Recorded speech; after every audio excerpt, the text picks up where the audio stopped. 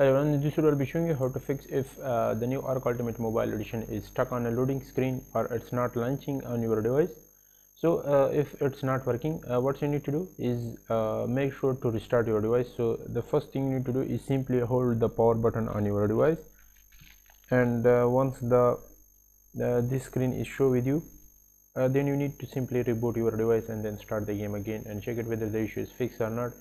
But if the game is still not launching on your device, then in the next step, simply hold and press the game app icon and go to the app info. Here in the app info, you need to make sure to give all permission to the app. So if there is any restricted permission to the app, then it will cause this type of issue.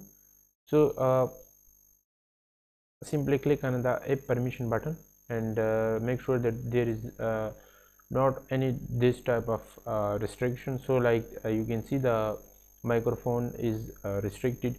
So if there is any type of restriction to the app, it will cause this type of issue. So these are the first thing to do. Next, go to the storage. Here in the storage, you need to simply clear the cache. So click on the clear button and then press on the clear cache button. So once you clear the cache, then start the game again and check it whether the issue is fixed or not. So these are the next thing to do if the game is not launching with you.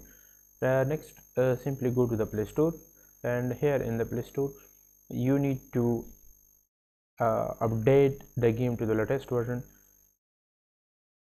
So search for Ark Ultimate Mobile Edition, and then once you found it, then update the game to the latest version and start the game again. So these are some of the best thing to do if the game is stuck on a loading screen or it's not working with you. So I hope this video helped you. Subscribe this channel for more informative videos like this. Thanks for watching and see you in the next video.